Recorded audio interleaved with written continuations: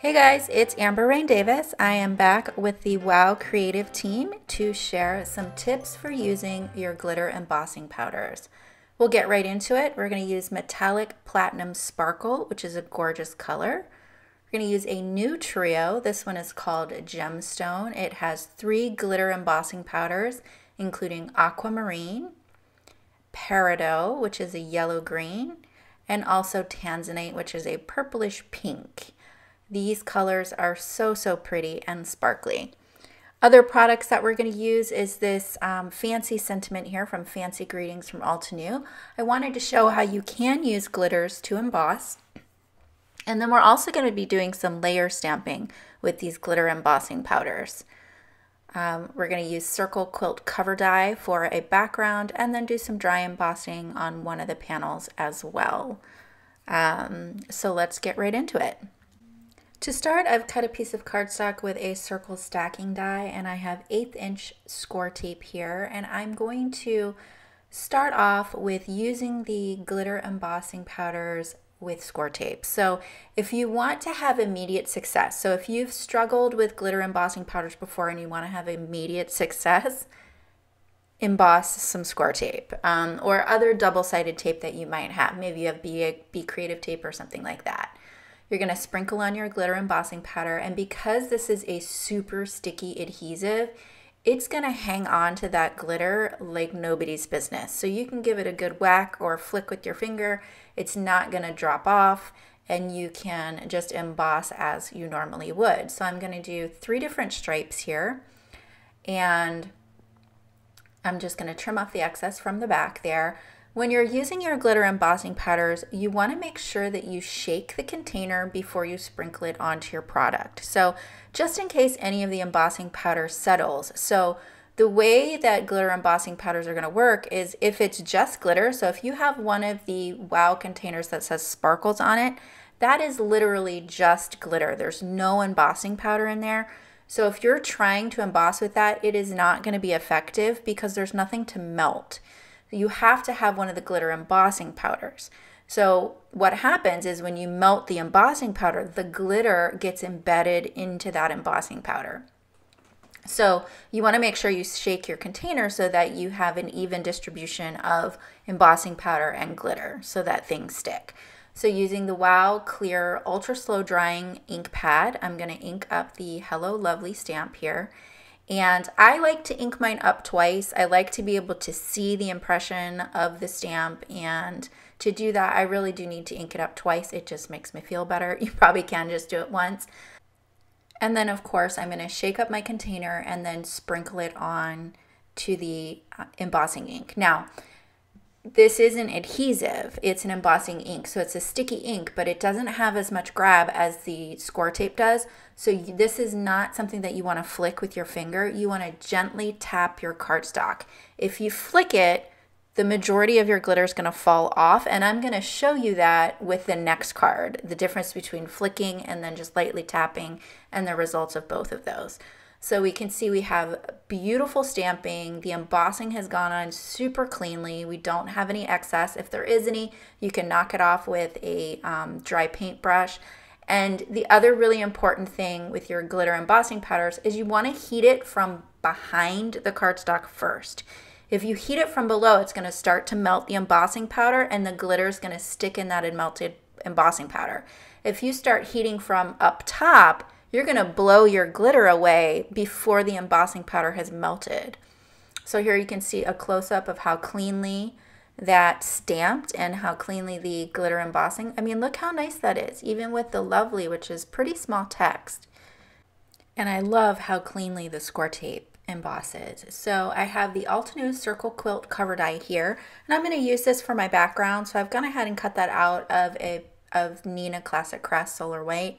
So I'm just going to use Ranger Multi-Medium Matte Glue around the edges, and then for the inside, I'm going to use a Nuvo large glue pen. So you could die cut this with a double-sided adhesive on the back of it, like stick it or something like that. But I always find something that's intricate like this, it's harder to die cut it. So I just use the adhesives, and that large glue pen really works for me. So I'm just going to smooth that down. Any adhesive that I got on the front, I'm just going to take that right off with this adhesive eraser, which is super handy. And then I'll go ahead and pop up my sentiment and stripes here with a piece of foam adhesive. It's just sticky back fun foam. And then I will glue the back of that, and then I'll trim off the excess from the back. And there we have it. So I added a few sequins and this card is done. Here's a close-up so you can see how cleanly the sentiment and the stripes embossed, and I just love it. So here I have the Good Vibes die from Simon Says Stamp, and I had it sitting on top of my ink pad just so I would have an idea of how much of the paper I needed to ink up. So I'm just smushing the ink pad down directly onto the cardstock, and this time we're going to emboss a large area so that we can die cut the embossed paper. So rather than fiddling around with trying to emboss the die cuts, we're going to emboss the paper and then die cut the paper. Now, so you can see I gently tapped it off. I'm going to flick the back of this like I normally would do with other embossing powders so you can see how the glitter falls off. See that? So that's where I'm saying you want to be careful about flicking your paper because it's going to knock off your glitter. So we're going to do this again. So we're going to shake up our container to make sure we have good distribution of glitter to embossing powder. And then I usually do it twice for these large areas. I'm going to gently tap it while it's kind of cascading down the front of it, and then I'm going to stop. I'm going to leave that there, and I'm going to heat this entire piece from behind. Once it starts to melt, you'll see it right there. See how the sparkle changes? You can tell that it's melting because you get a different sparkle from the glitter. It's like the glitter changes direction. It's kind of like those, you know, like those sequins that flip sides. It kind of reminds me of that. So then when I started heating from the front, there were a couple areas that I hadn't heated from behind, and you'll see that in just a second. It blew the glitter away. So right there and then up in that upper left-hand corner. So that's where heating from the behind is really going to be the best technique for this. So I'm going to knock off any excess powder just straight into my trash can so that it's not all over the place. I die cut the shadow out of Classic Craft Solar White, and then I'm just adhering down my die cut pieces. So for the background, I've just used 2 pieces of 2-inch Post-it note tape and lined it up on my grid mat, and I'm using Altenew Volcano Lake to ink blend a background here. So I did another video with this. It was a Simon Says Stamp video, and it had frames, kind of like focal point for frames, but I'll show it again here. So this is a little bit different. This I'm just doing a stripe down the center, but basically I'm bringing the ink in from the edges so that the darkest part is going to be at the edge of the tape, and then it's going to get lighter as it gets closer to that stripe down the center. And that's just going to help frame it. I think it adds a little bit more interest than just the stripe down the center. Then we're going to add our Good Vibes die cut. And here I was missing just a touch. There was just like a small little area that didn't have as much glitter. So I used the Wow embossing pen just to add a little bit of ink right to those white areas. And then I'm just going to heat that up. And so you'll never know. And that patches up any kind of areas super easily. So I'll just heat that up and get it adhered, and this card is done. So I added some Nuvo jewel drops as embellishments, and we're moving on to the layer stamping. So here I have Layered Cupcake by Altenew. Here's what it looks like if you do it in dye ink. We're going to do the whole cupcake with the exception of the background in glitter embossing powder. So I've gone ahead and stamped the outline image just so that I can line up my stamps so that I know where I'm going. For the most part, a lot of these lines are going to disappear.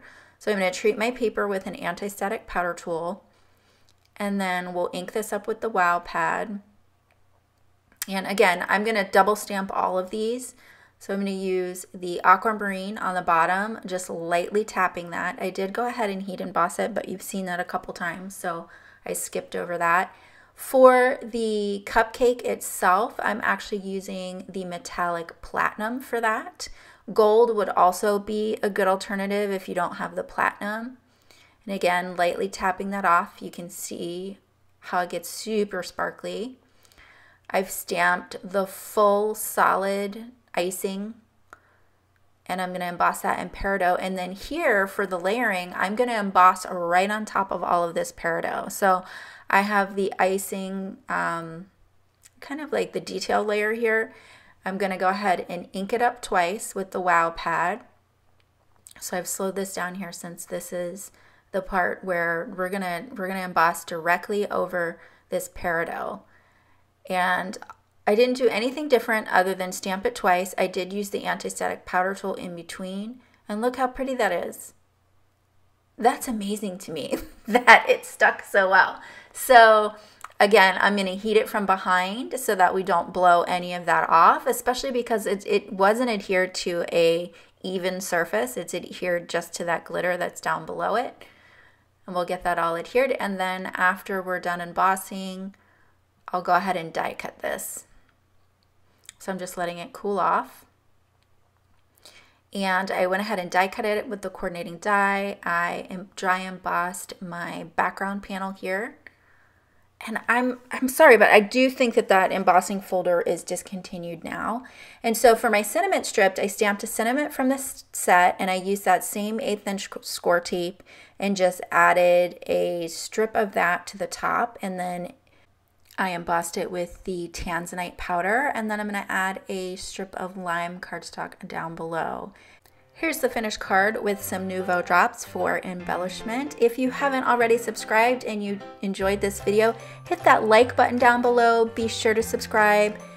We'd love to see what you're creating, so tag us at Wow Embossing and me at Notable Ink, and be sure to check out the Wow Embossing fan page on Facebook. Thank you so much for joining me today, and I'll see you real soon with more inspiration.